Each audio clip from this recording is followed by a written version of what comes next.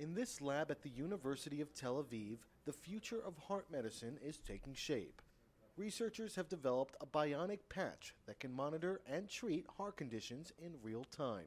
Engineered tissue, thick engineered tissue, functional tissues are integrated with the electronics to become cyborg tissues, meaning that there's integration of machine and living tissues.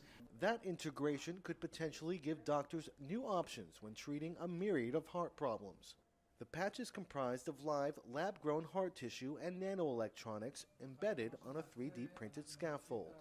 The team says the patch could offer an alternative to heart transplantation in the future by releasing medications as well as repopulating the defected area with cells that are capable of contraction. In the short term, the device could monitor and activate the entire organ as needed, as well as alert a doctor to a potentially fatal problem in real time. The patient is sitting in his house, is not feeling well, and the physician immediately sees the condition of the heart on his computer and can remotely activate the heart, can provide electrical stimulation, can release drugs. And if you really think about this technology, we don't even need a physician because the cardiac patch can regulate its own function.